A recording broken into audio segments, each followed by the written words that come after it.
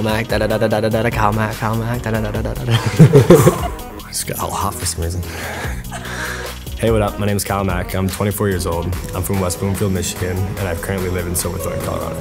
Started snowboarding from my dad, who used to go up north all the time with his buddies, and it kind of became his college friends. And then when I was about 3 years old, we had a crazy snow day, and my dad decided to take a snowblower and blow out one run down our driveway onto our lake, and would just kind of stand me up on the board and push me down, and it was like a bumper cars in between the walls, and would jump off the end of my lake into my canal, and that's just how I started snowboarding.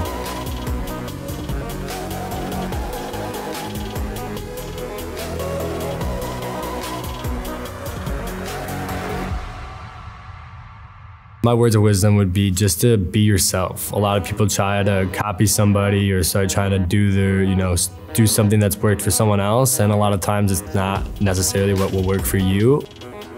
Anyone coming into it, just try to find yourself in the sport and find out what kind of makes you you, whether that be how you ride or how you dress, because we all love to see something unique and different. I'm Mack, and I live life in forward motion.